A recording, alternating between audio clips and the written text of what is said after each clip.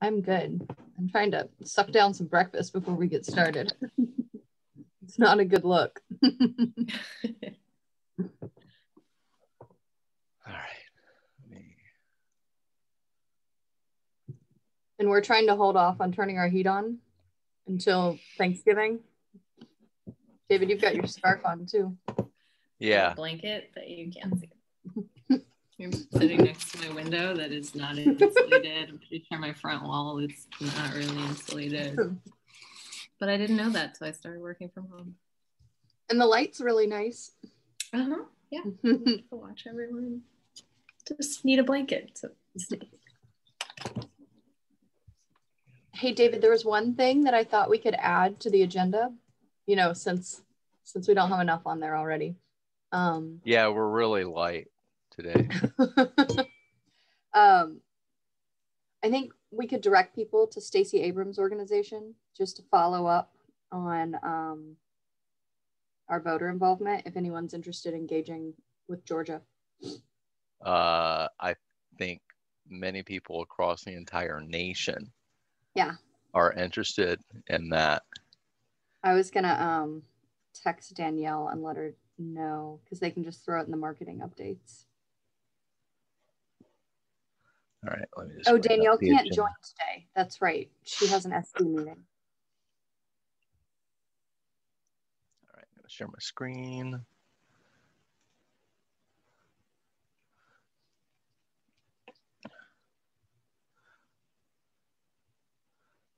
Coat marketing. I'll just add it here right after the coat marketing. Follow up on election. Yeah, it's called fairfight.com. Yeah. And you can volunteer out of state. Or fairfight.com is the website. Fairfight.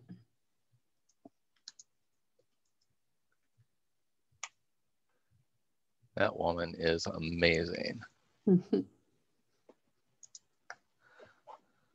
It feels really good to be able to say good things about Georgia. Yeah, I wish I could say good things about my home state of North Carolina, but oh my God.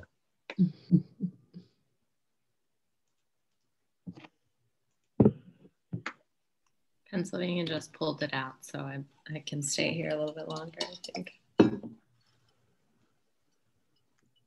right, there we go. Hey, hey.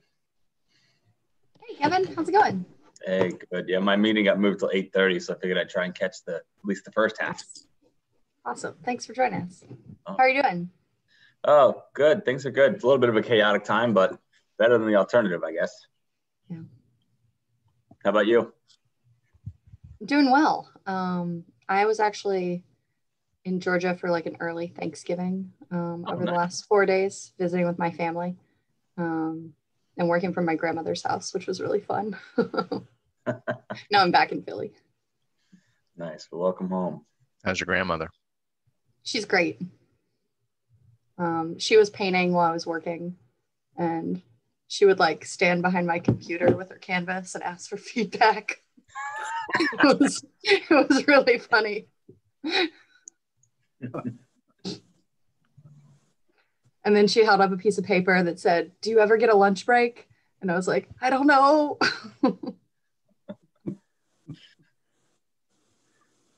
Yeah, there are days like that. What kind of painting does she do, Bunny? So normally all of her life she's painted with oils, and she paints, you know, landscapes, still lifes.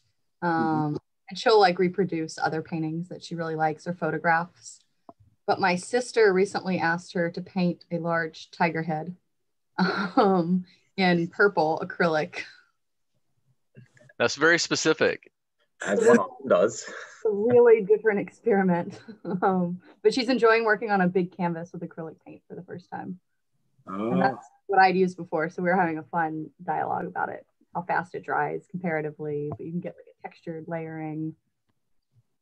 Yeah. Sherman, how are you do a lot of painting? I mean, not since architecture, but I did in high school and college. It takes our time all out of the fun stuff. Yeah. Well, and if I didn't spend so much time outside. Oh, did I save? Good morning. Hello. Morning, How are you? Steve. Good. Hey, Todd. Welcome. Morning, Todd.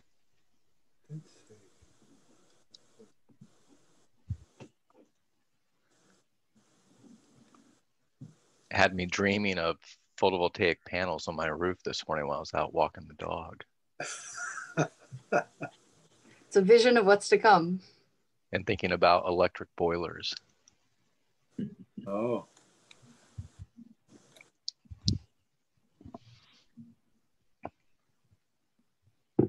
Well, we made a big investment in a super high efficiency natural gas boiler about 6 years ago, and I don't think I'm going to take it out anytime soon. But boy, it cut the use of fuel by half, and we had oil before, so we cleaned up our carbon footprint quite a bit, but not completely. Yeah, it was probably about 10 or 11 years ago we got a modulating condensing Weil-McLean boiler. So it just emits a little bit of moisture, air out the sidewall, but right, doesn't even go up the chimney. It just nope. goes out the sidewall. I know, it's good. So here's a question. I've been on NPR. They've been promoting the energy co-op that has renewable natural gas. Yeah, what is that? It's made from methane from landfills. And it's really odd to call it renewable, I guess, except that it is reusing waste fossil fuel in landfills to generate new natural gas. It then gets pumped into the natural gas pipeline. It's like there's no way you can get that gas in your house. It blends with the whole grid, but and it still burns in the boiler, but the sourcing of it is much less impactful on the environment because they're taking it from the landfill. So it's also from sewage treatment plants. They do odor control, and methane recovery at sewage treatment plants is also renewable. They also do it at farms and agricultural facilities now. They see that as a great source, and it's renewable.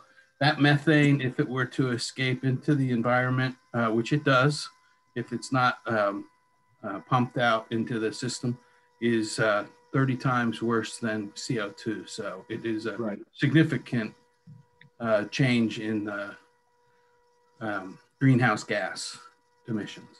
Yeah, Steve, down in Austin, Texas, where I went to grad school, they have a place called Hornsby Bend in East Austin that is basically a sort of secondary sewage treatment plant that takes the sludge through all natural processes, and one of them is they get the methane out of their anaerobic chambers, right, and use that to generate all the electricity that they need on site.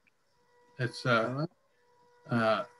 you'll see, especially in New Jersey, an awful lot of water and wastewater treatment plants have gone to solar as well as renewable natural gas for powering their systems, because both those places are energy hogs. They use energy 24 hours a day, 365 days a year. So, right.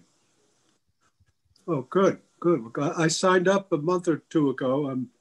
I know there's a premium in cost, but I think it's a small, when you look at the whole bill, the actual gas usage is a small piece. It's the distribution you're paying a lot for. So yeah, and the EU is 110% in on this. They just they don't do anything without recovering the methane now.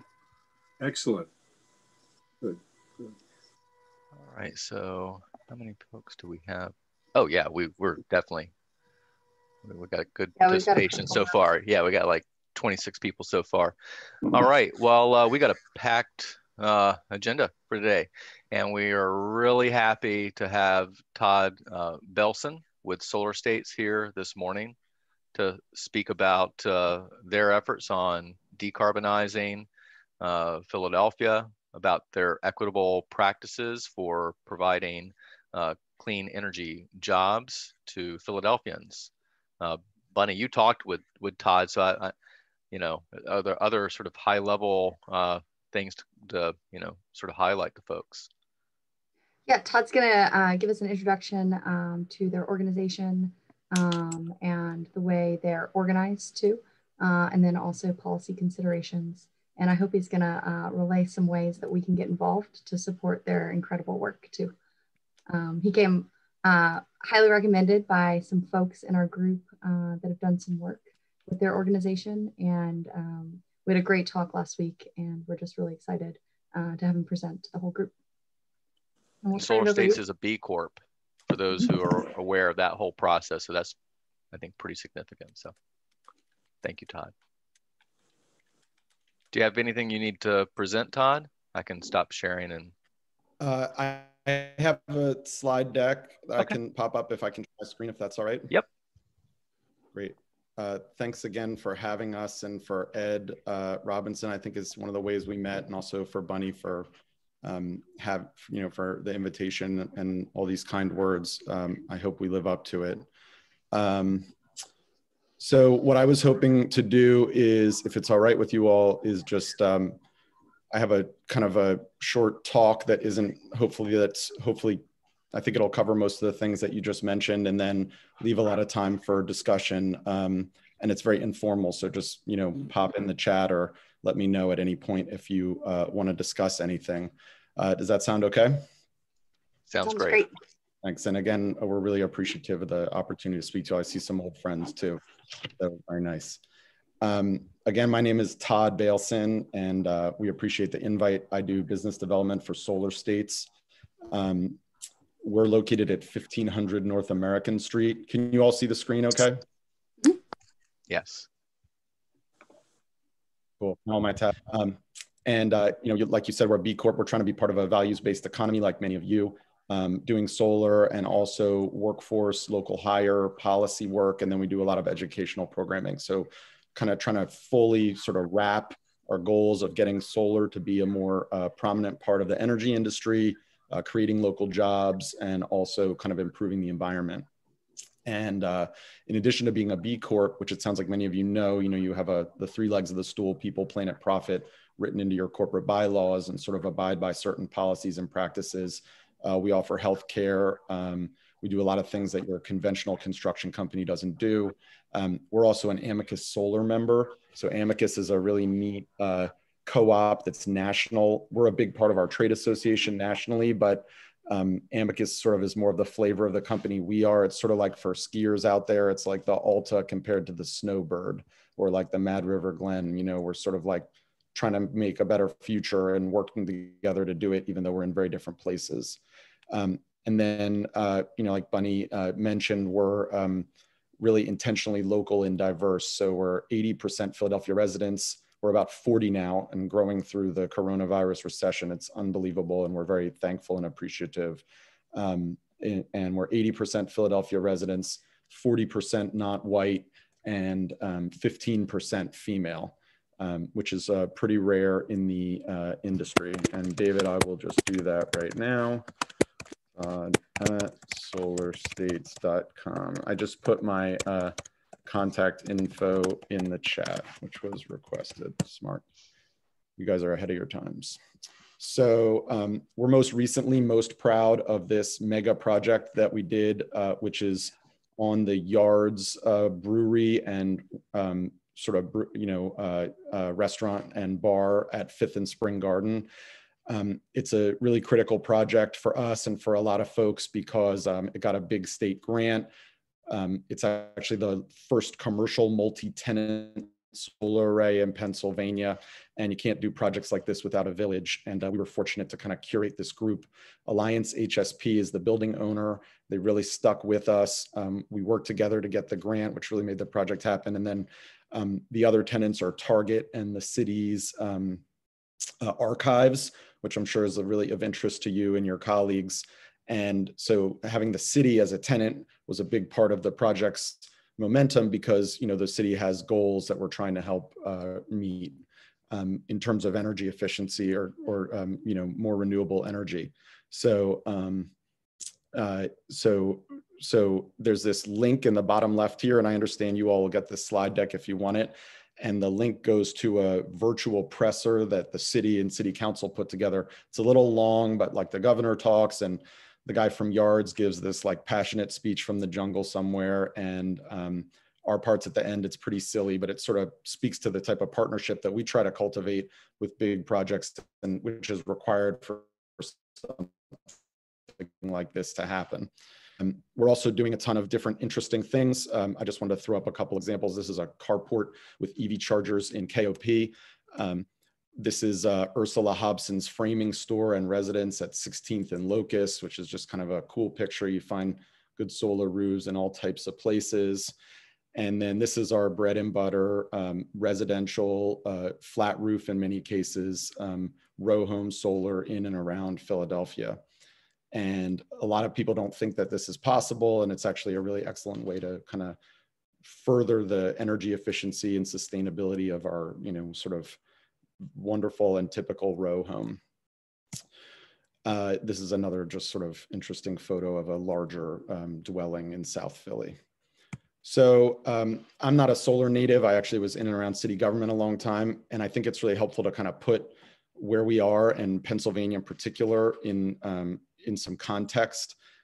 This is by the Natural Resources Defense Council, but if the Republican legislature commissioned a study happening with energy in Pennsylvania, it would look exactly the same. This is the percent of energy generation by type. So from 1990 out into 2040, and it's a projection with policy case as is. No changes to the alternative energy portfolio standard, no RGGI, none of that stuff. This is like how it is today. And the black line is coal. As you can see, coal has declined as a percentage of how we get our energy. The orange line is nuclear. It's flatlined, and it'll go down in this decade. There's a big debate about nuclear. Is it clean? Is it clean enough? These are great local jobs in places that need them. So we can talk about that a little bit more if that's of interest. But the main thing to see is the red line, which is the growth of natural gas through the Marcellus Shale. And then renewables are ticking down there in the green line, pretty minimal all the way out. And there's a couple things to glean from this. The first is that, in Pennsylvania, we export 30% of the energy we create. So we're a energy powerhouse. We're a lot more like Ohio than, great solar states like Maryland, Massachusetts, and New Jersey, which just consume energy, and we actually put it out there. And that's a historical thing. We've been an energy powerhouse for many decades. And there's a hope that solar and wind and other renewables like, hydro can be a part of that. But the Marcellus has a very prominent force in the legislature, and also it's very, very inexpensive energy. And I think the thing to take from this chart outside of kind of our own particular advocacy is that if you talk to Republicans in Harrisburg, they would say that one of the benefits of Pennsylvania is that we have we're for an all the above approach. We have a diversified energy portfolio, and we get strength from that. And a point that we're trying to make to people is that if this is the case, if these forecasts that you see in this chart are the case, we will not have a diversified energy mix at the end of this decade unless we change some of our state policy. And we'll talk a little bit more about that later. Are you guys doing okay so far with this? Can you hear me all right? Good, solid, thank you. So pivoting a little bit to kind of another area that Bunny and I talked about and that we wanted to spend a little time on. We hear all the time that flat roofs are difficult for solar, or people told that all the time. They are not. They're excellent for solar. We do tons of solar on flat roofs. This is a warehouse in South Philly, and this is actually an east-west design where the panels have this undulating sort of feature because of the racking. And there's a bunch of reasons we did east-west as opposed to south here. It's really about panel density and kind of the configuration. But know that flat roofs are excellent for solar and lead to a very efficient solar installation. We're doing a ton with drones, as are many of you, I suspect. We have 2 drone pilots and our license, and it's become a really critical tool for the industry. So in addition to just the obvious like eye candy and utility of being able to sheeple like this.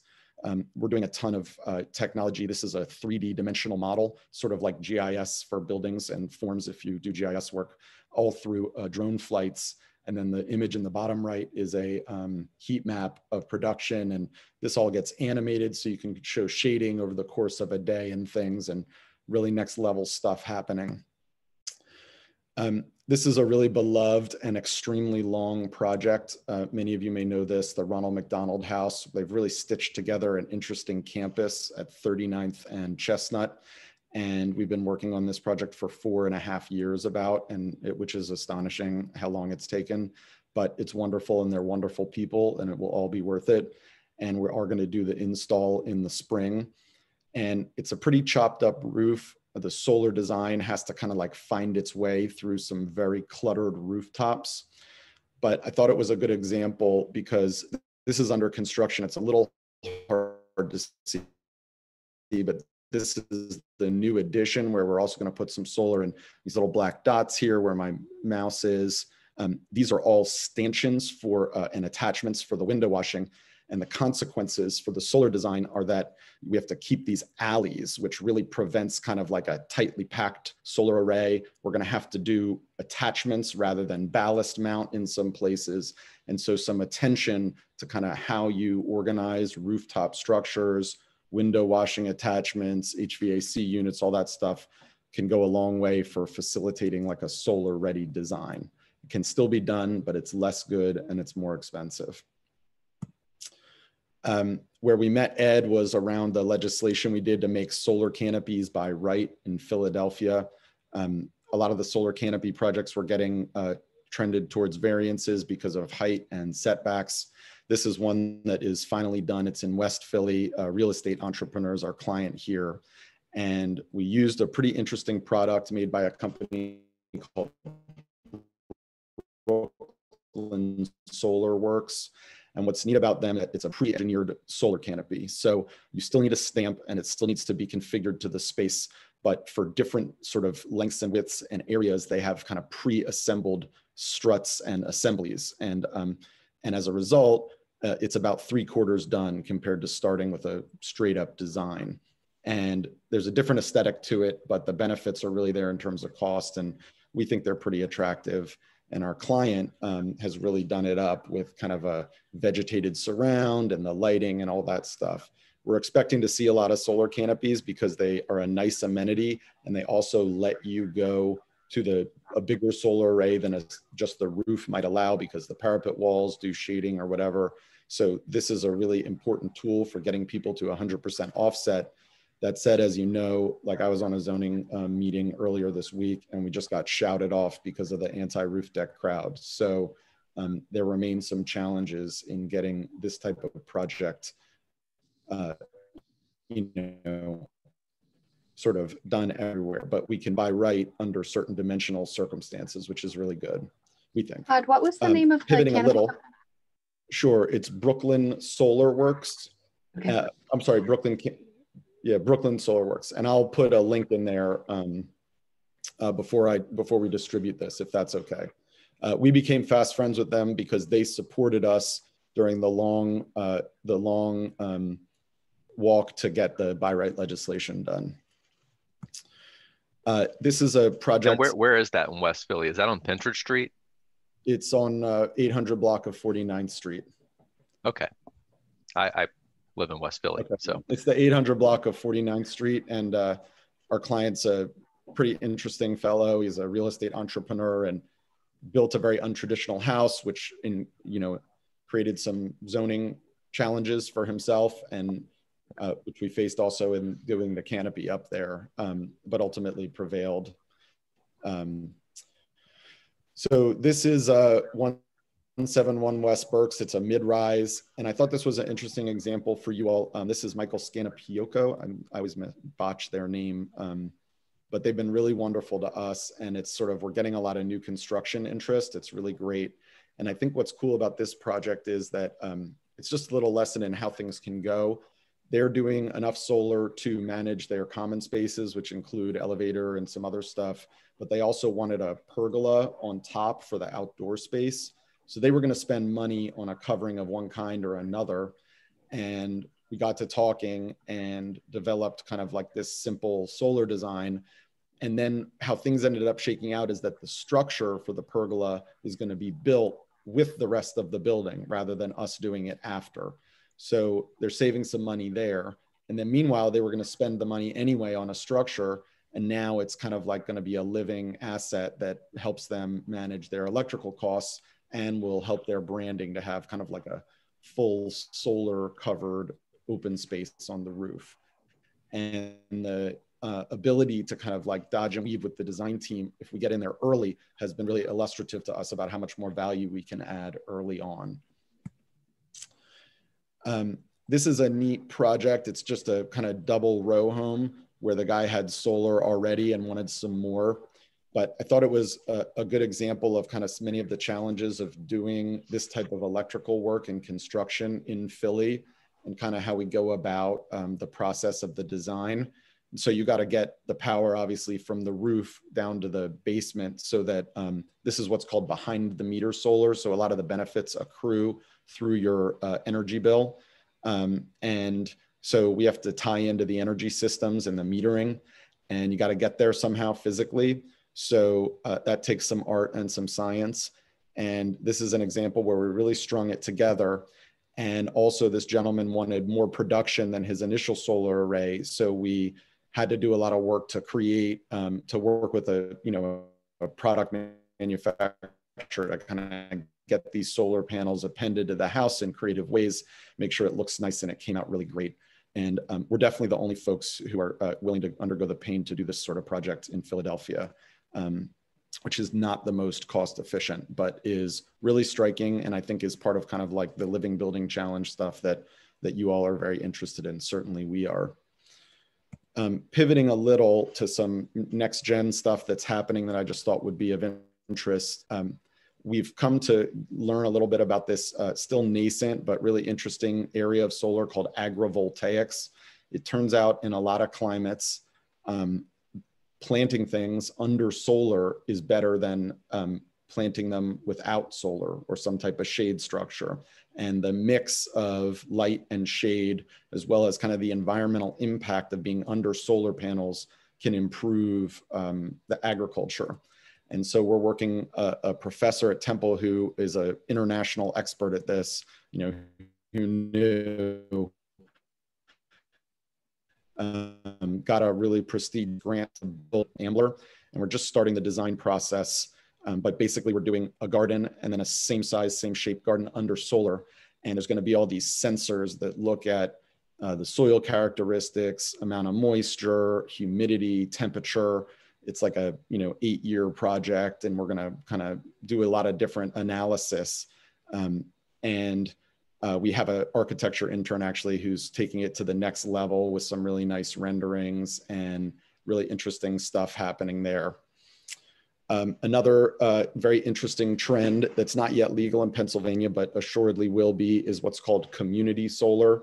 So like before we started, there was some discussion about the energy co-op, and there's going to be an explosion of ways to get energy besides just your Pico bill. And community solar is a really neat tool, and it's not yet legal in PA, but New Jersey's on its second pilot round, and like it's happening here because we now have the Farm Bureau and other really monetize land and rooftops that doesn't exist today. And what community solar is it's a larger solar array. So you get the economies of scale and some of the benefits of doing a big solar array on a field or on a huge rooftop, but then you sell the energy to individual subscribers. And it really reduces risk to a certain extent compared to the other ways that people monetize huge solar arrays, because if one subscriber leaves, another subscriber can come, and you're creating a whole new marketplace for, apartment tenants who can't really access local solar energy, people with really shaded rooftops. Like I live right near Fairmount Park, and my roof's pretty shaded. It wouldn't be super cost efficient to put solar on. And so when community solar hits Pennsylvania, there's a lot of people who want to develop these. They're all waiting at the border for the right policy mix. There's a lot of farmers who want to monetize their arid land, not their like prime agricultural land, but their arid land. It's an income generation for them. And then this will really develop a whole new kind of tier to the solar market. And utilities want it too. They also recognize it's a business, it's a threat to their business model as is, so fight. Many of you probably saw our colleagues, the Onion Flats guys, fully wrap their building in solar panels, which is you know, an aesthetic that not everyone loves, but kind of speaks to where you can go if you really want to take kind of the local production to where it needs to be to kind of truly work on climate, like we're nowhere near where we need to be yet. So this is an interesting example. And my understanding is that they actually have had a lot of success leasing the building in an odd time for leasing. So it kind of speaks to their appetite for risk and kind of the follow through. It's people respond to it well. And this is a TOD building. Obviously it's right by the L and things. There's a ton to talk about with solar finance. And if we have time, I have like an assessment for how you look at that teed up, but it kind of gets into the weeds. So it's only if we have time and there's a real interest. And I'm also happy to follow up with anyone about this offline. But I want to quickly kind of the economic solar, it's really kind of the linchpin of the deal. And it's important that we understand it so we can get people to be interested in solar. I describe the economics of solar as kind of three major buckets. There's a bunch of tax benefits. Individuals can get the investment tax credit, which is a federal tax credit. So that's a 1-to-1 reduction in what you would pay the federal government. And that is currently 26%, but going down to 22%. And there's a lot of uncertainty how Biden and a divided Congress can maybe work on making that better. If you're a business, you can also depreciate solar now in year one because of the Trump tax cuts. So, and that legislation. And there's just some mixed thoughts on the tax benefits. You know, it gets very complicated. If you buy a $100,000 solar array and you're a business, you write a check for $100,000, but the true cost is $50,000 between those two tax benefits. So we get your KWH rate down very, very low if you can utilize those tax benefits or monetize them, as the industry says. But this is all complex stuff, and there's an argument to be made that the solar industry just needs to get over some of these tax-based policies and subsidies and just compete. So it's sort of a mixed bag, and I'm not saying we want them to go away, but they should at some point, and it will make it easier and less complicated. You also get all these kind of third-party owners with nonprofit buildings, and it just gets, you want the subsidies, but the tax code creates all this agita. So I think there's kind of a mixed feeling about it ultimately as we grow. The bulk of the value is in what's called the avoided cost. So instead of paying PICO or your utility, you've either purchased with cash or you're paying debt for a solar system, and that's generating the energy. And if you look at the tax benefits and you bring them down into the cost over the 25-year warranted performance of the panels, yada, yada, yada, we can bring your kilowatt hour rate down to about half of what you pay a utility. Again, in Pennsylvania, we pay very low rates for energy. So, that's one of the reasons that solar is much more prominent in California and Massachusetts. It's because we're competing against an avoided cost that's much, much lower here. And then the third bucket of value is renewable energy credits, which is a state policy mechanism that sort of generates income over the life of the solar array. And in Pennsylvania, ours is relatively weak and flatlining this year or next year. In New Jersey, it's extremely lucrative. And again, this is something we're working in Harrisburg on a lot. So I'll just conclude. These are kind of a quick list, and we could add to these over time. I'd love your help with that, actually. These are some solar-ready design considerations. It's pretty simple stuff. Like, it's not rocket science. Make the most energy efficient building you can do so that you minimize consumption. Do that stuff before you buy solar so you can buy the smallest solar array possible. We've done solar on Passive House, and it's just, that's where you want to be.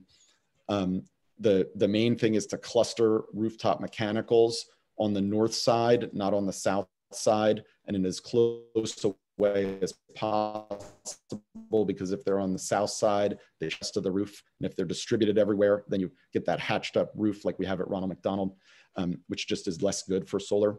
We're always going to need some sort of wire from, or at least in the near future, some sort of wire from the roof to the electrical room. So having that built in, having a vertical chase or some space saves money and time. We'll often do work when the walls are open and then come back and do the solar after. Overwhelmingly, you're going to need an exterior disconnect at ground level for the firefighters. PECO is going to require this, as is the city. So that can just be a little bit of a hustle if you have to do that way after the fact. They do make exemptions if your building is 24/7 access, but not everyone wants to allow PECO or the fire department to be able to come and trip the disconnect if there's a fire like in their living room. So it's a consideration. And then the other things are kind of like early thinking about the metering, who's going to pay for what, how you organize the electric, and who's going to kind of pay for which types of consumption. For over the next at least 2 years, we're always going to need 2 meters, but you only need 1 for residential. So we need 2-meter cans. It's just a space consideration. And that's tied to PECO's billing system, which is super annoying, but that's how it is. And then there's a lot to consider about entitlements, permitting with the building versus permitting after, how that interacts with kind of getting the PECO approval versus what's called the AHJ, the authority having jurisdictions approval. So usually we do the interconnection first in case PECO has any challenges, and then we kind of do the city stuff afterwards, but they can be done concurrently, really depends on the project, but it's just something to pause on. And then lastly, who's going to own the building over time has a lot to do with how you think about the solar investment. Is it a capital cost? Are you managing operating expenses? Who's going to take the tax benefits, if anyone? How do you monetize them best? And like kind of putting that into the finance mix so that you can have a, you know, really good outcome, which we're always trying to do. The way that we approach it is that, you know, solar is not like refinancing, and it's going to pay for itself in 1 year.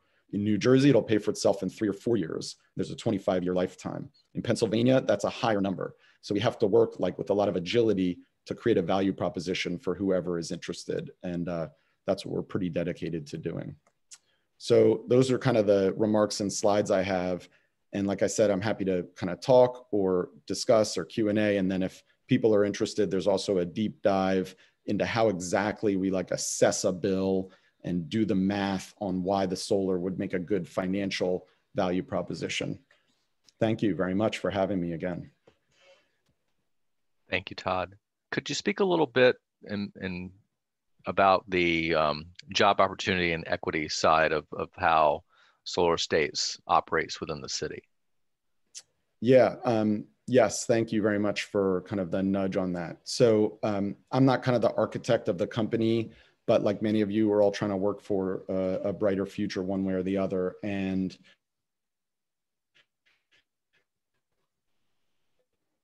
so the basic gist is New Deal and things like that. Solar installer is a very quickly growing job. It's the 3rd quickest growing job in the country pre-corona. And it's a job that's a really good match for Philadelphia's workforce challenges. You don't need a high school degree. You don't actually even need a GED. You need modest training, OSHA 10, some basic electrical work, and you need to be able to move stuff around and work outside, and in some cases on roofs. And so it's a really good match for Philadelphia's workforce challenges because we need, as many of you know, tens of thousands of reasonable jobs for people that provide some level of family sustaining salaries or wages. And so, you know, we have these challenges with Harrisburg and how the solar financing works because of our particular state's policy approach. But if you step back, solar is one of the ways to get 10,000 new jobs in Philadelphia, 20,000 new jobs in Philadelphia, Green New Deal or no Green New Deal. And so what we set up Solar States, or how Micah, the guy who founded it, and how we've all sort of espoused it, is that we're doing education as well as solar. So we're very involved. I haven't mentioned like our great partnerships with the Philadelphia Energy Authority and places like OIC, the Energy Conservation Agency. We have developed educational programming that's sort of vocational training to get people who are interested in solar that first step of the way there. And then we hire out of those programs when contracts and growth allow. And like I said, we're like super appreciative and lucky. We've been doing pretty good through the corona, although we're nowhere near our sister states like New Jersey, which have 5% of their energy generation happening from solar. compared to our 0.5%. And as a result, we're getting folks who had no idea about the solar industry or that it existed onto roofs in their city, installing solar arrays. And that's very endearing to churches and nonprofits and city governments and other organizations. And it's also of real interest to the trades who see how the growth in solar can really benefit their members. It's a little challenging because, like for many types of construction, for commercial projects, it's very tight to pay sort of full prevailing wages. And then on residential, it's not even a question. You can't do that. The projects are too small. The margins are too skinny. So we're trying to develop the right type of relationships with the very important trades. And then we think they're going to be really helpful in advocating for better solar policy in Harrisburg too. The Energy Authority is an organization that sits in city council. So it was put there because it can do things procurement-wise a little differently than if it was under the mayor. But they, as part of kind of Council President Clark and some others, have set about a energy agenda, energy efficiency, C-PACE financing, growth of solar, all that stuff, to create 10,000 jobs in Philadelphia through focusing on that sector. So we're a part of that effort, and we're all trying to row together. And so many of the programs you see, like Solarize Philly,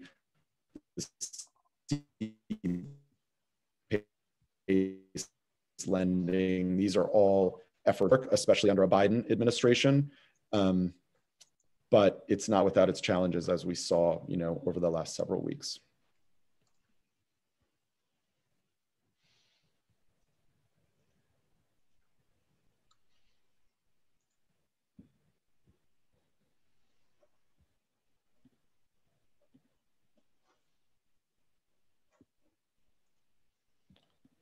Did I lose you, or does that make sense? No, okay. Thank you. Great. So if you have folks who are interested in solar, send them over. We try to get folks into these various tracks. There's a course we're doing with high school students. ECA is kind of younger and middle-aged adults, and people can enroll in these programs. Some of them are free, some of them are nominal cost, and we will try to get you trained up. And then we're part of trying to get people hired. And we do outreach to other solar companies too, although there's really only one other solar company that works in Philly. It's pretty small. But there's a lot of interest in solar. And like I said, it's a very quickly growing field. So we will make efforts to help people who want to get into this industry. But we all also have to advocate for its growth concurrently, which is what we're trying to do. Yeah, that's great. If you could provide, links to those things when you send us through the presentation that you gave today, that would be helpful, and we can get that out through our media channels as well to help broaden awareness. Sure. Any questions from our COTE members?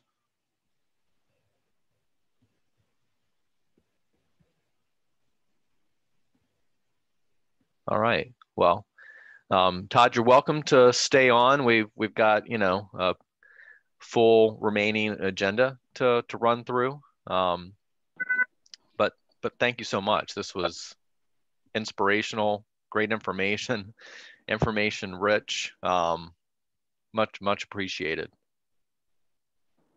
All right, thank you very much. I'll linger for a minute. I don't want to outstay my welcome, and then I'll just pop off at some point. Thanks very much.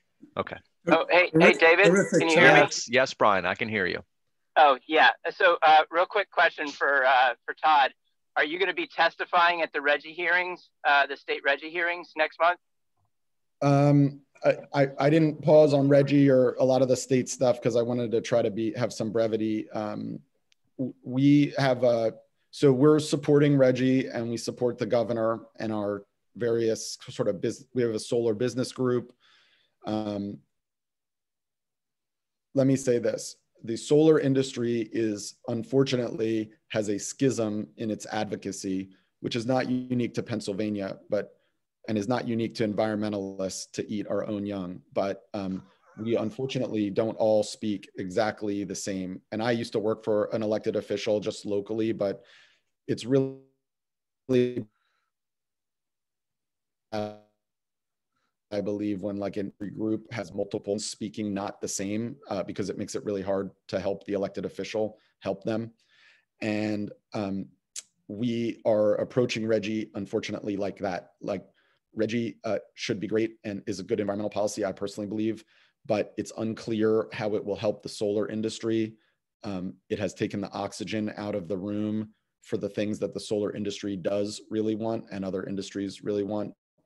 And it's also not clear that it's going to work. Like, it's engendered so much opposition, whereas we think something like solar can slide in Harrisburg with a lot of different types of support, because a lot of people like solar. It's local jobs, it's independent energy. I mean, you pick the name. So Reggie doesn't have that characteristic. It's actually become like, you know, something that the governor's going to sort of like die on the pole for. And like Reggie would be great, but like, it's not clear that it's going to help solar as much as other things could. And also, it's certainly not going to be possible to do what would be great to do solar with. So we're all supporting Reggie personally, and we are writing letters and doing the things that one does, but it's actually kind of like a little bit of a speed bump for what the solar industry would like to have happen. And when you have distractions, that makes it harder to get things done even harder. Sorry, I didn't say that right, but like, so it's making it harder, even though it's not bad. And I don't think we're going to personally testify, although individual solar companies are writing letters, which we did, and our trade association is, you know, sort of as a big picture supporting Reggie, and want to support the governor because the governor has supported solar. But again, I want to make this modest point that like Reggie's sort of slowing what we really want for a variety of reasons, and that's not great.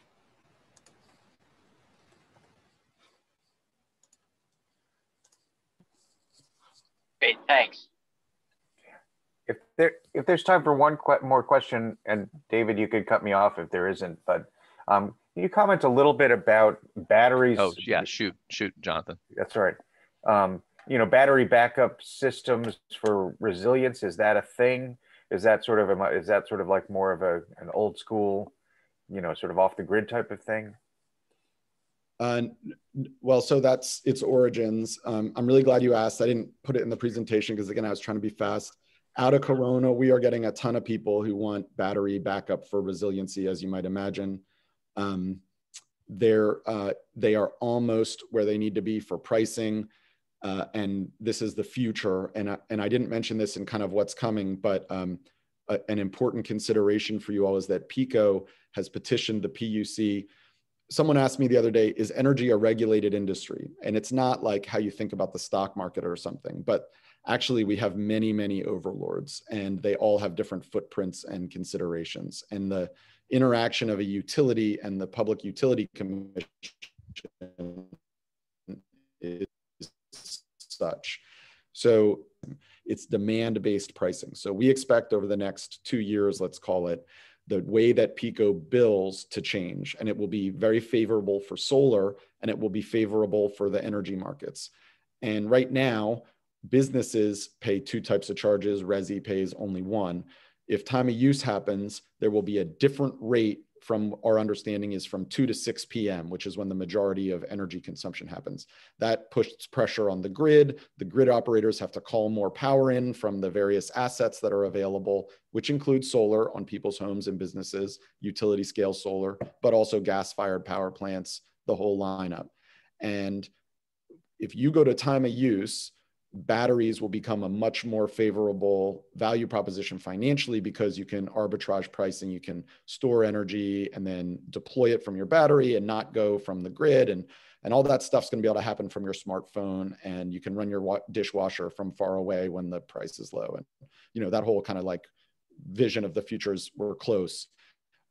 Right now, people balk at battery pricing the way they balk still at solar pricing, unless they have an EV or they're sort of like, you know, really into it, or we can put a value proposition in front of them that says like, you know, this is going to pay for itself in 6 years, or kind of like, here's the value benefit. You know, it's really custom, unfortunately, for the way I approach it, and a lot of my colleagues approach it.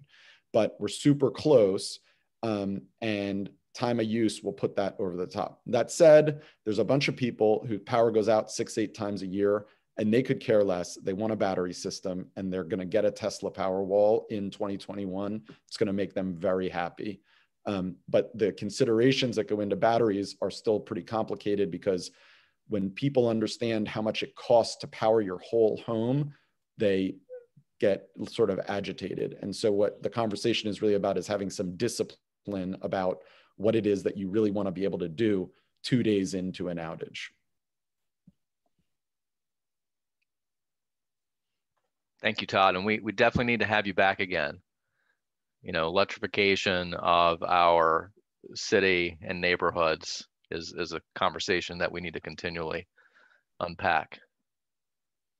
Thanks for everything. You guys are also doing important things for the region and moving towards the future in special ways. And thanks again for having me. Thank you, Todd. All right.